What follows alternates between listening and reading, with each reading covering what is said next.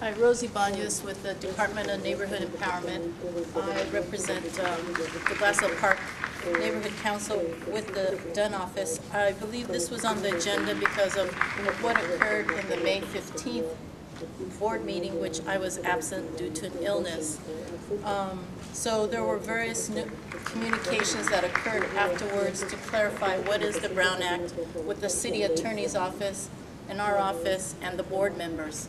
And the reason for that is because we want to be clear on, what occurred, because we've heard from various sources what occurred, and we just want to make sure that the board, or executive board, is clear on what the responsibilities are when people are videotaping a meeting.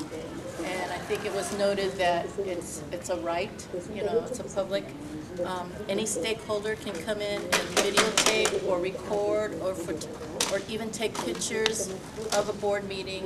It is their personal property, and that's basically, what we wanted to inform the board about. It's also I know the board has also been going through a new board orientation training, and this is one of the issues that, given the notebook is about 3 inches thick, there are numerous documents that they're still reading, and the Brown Act is one of them. And I believe Peter King, who's the city attorney that represents the board, also identified what section of the Brown Act where it's required that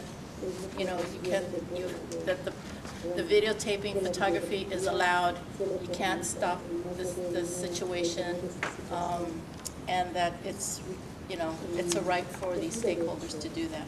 And I believe it was section. If you need